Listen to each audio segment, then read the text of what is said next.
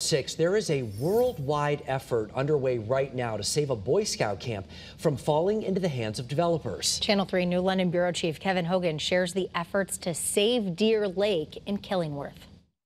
This is Deer Lake, a 250-acre Boy Scout camp in Killingworth that's been put up for sale by the Scouts Yankee Council.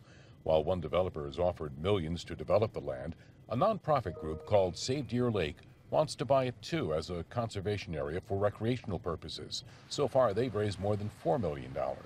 People everywhere are interested in this and care about this.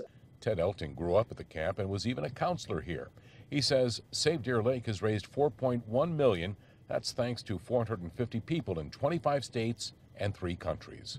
We're striking a chord with the people that are really into this for the preservation of the land and the people who love the camp. Once a piece of land like that is developed, it's gone for good. You can't get it back. The deadline to make a bid is Sunday, May 1st. Killingworth's first selectman says maybe they can extend the deadline again. Could Killingworth actually buy this piece of property? Not at $5 million. We're a little town. My entire operating budget is $5 million. We reached out today to the Yankee Council, and they say everything is on schedule. The deadline stands for this Sunday. With the mobile newsroom in Killingworth, Kevin Hogan, Channel 3 Eyewitness News.